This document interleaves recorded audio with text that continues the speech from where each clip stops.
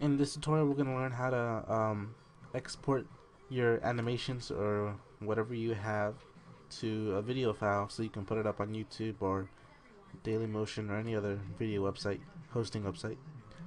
So, first when you're finished making your animation, let's see this animation that I made. And it's pretty simple. So what you have to do is, when you go to File, go to Export and press Export Movie.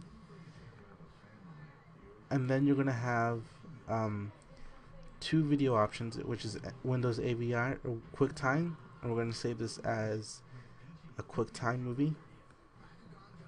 I already did this twice, and you're going to name this whatever you want.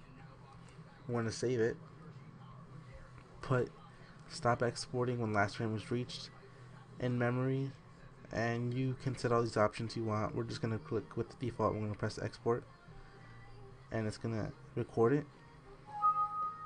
Then you're going to get this message saying it's going to be complete, and then you can upload to YouTube. But if you want to upload it as a FOV file, the next thing you would do is you would go to your and you would go to, let's see, Adobe Media Encoder. That's where you want to go to. And then you have Adobe. Once you have Adobe Media Encoder open, you can press Add. Look for your video, the one that we made, and it's right here, Flash Test 3. And then we're gonna convert it to an FLV file. Make sure you have FLV, the one that you want to convert to. And then we're gonna go to Start Queue, and it's gonna start encoding it for us. And that's done. And then we're gonna go to our file, wherever it is. Go to Documents, wherever you had the video. I have to look for it. Here it is. And if we were to look, it is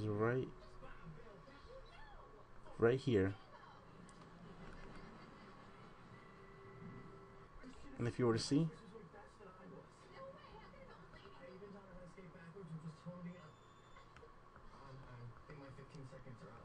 we get our Flash movie, which is pretty good.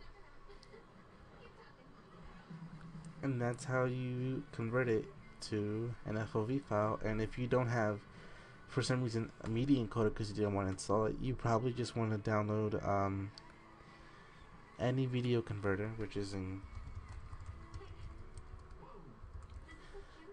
and you just type in any video converter, click the first link, and then you can press download, and you can download it, and it's totally free, and you can export it as an FOV file, as you see here, FOV, and that's how you export it.